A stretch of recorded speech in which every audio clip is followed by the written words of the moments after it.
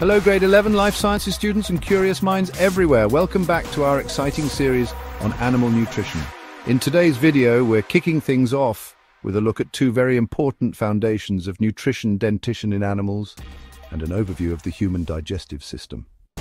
Let's begin with something we all use every day, teeth. Different animals eat different types of food and their teeth have evolved to suit their diets. Herbivores like cows, sheep, and giraffes are plant eaters. Their teeth are adapted for grinding. They have broad, flat molars and large incisors for cutting vegetation. Did you know? Most herbivores have a gap called a diastema between their incisors and molars to help them manipulate plant material with their tongue.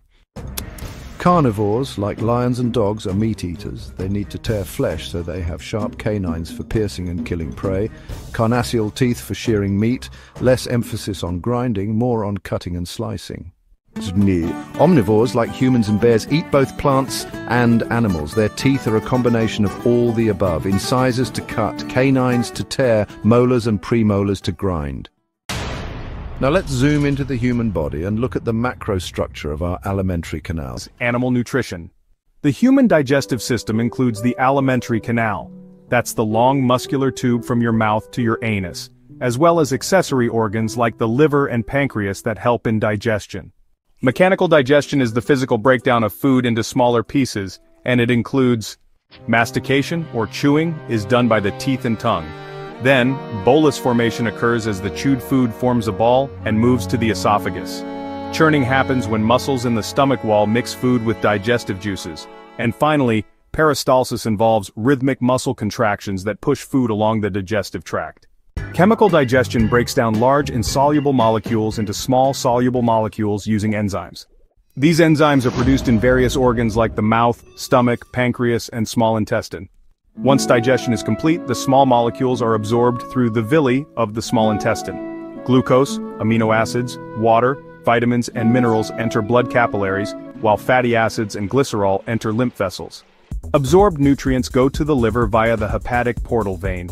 Glucose is stored as glycogen, amino acids may be deaminated, and the remaining nutrients enter the bloodstream to reach body cells. This is called assimilation. Undigested material moves to the colon where water and minerals are absorbed. The rest is stored in the rectum and excreted as feces through the anus. That's the full journey of food in your body. Wonder how your body handles sugar highs and lows? Let's dive into the science. Now let's explore how the body keeps blood sugar levels balanced through a process called homeostatic control. Two important hormones are involved, insulin and glucagon, both secreted by the pancreas. After eating, blood glucose levels rise. In response, the pancreas releases insulin. Insulin triggers the liver and muscles to convert excess glucose into glycogen, and body cells absorb glucose for energy. When you haven't eaten for a while and glucose drops, the pancreas releases glucagon. Glucagon tells the liver to break glycogen back into glucose, releasing it into the blood. This process is regulated by negative feedback, ensuring your body maintains a stable internal environment. If the pancreas cannot produce insulin, it leads to a condition called diabetes mellitus. Glucose builds up in the blood, cells can't absorb it efficiently, and symptoms include thirst, fatigue, and frequent urination. Recap time. Digestion breaks food down, absorption puts nutrients into the blood, assimilation uses these nutrients. Blood sugar is controlled by insulin and glucagon, a process called homeostasis. Like, subscribe and hit the bell for more CAPS-aligned life sciences lessons.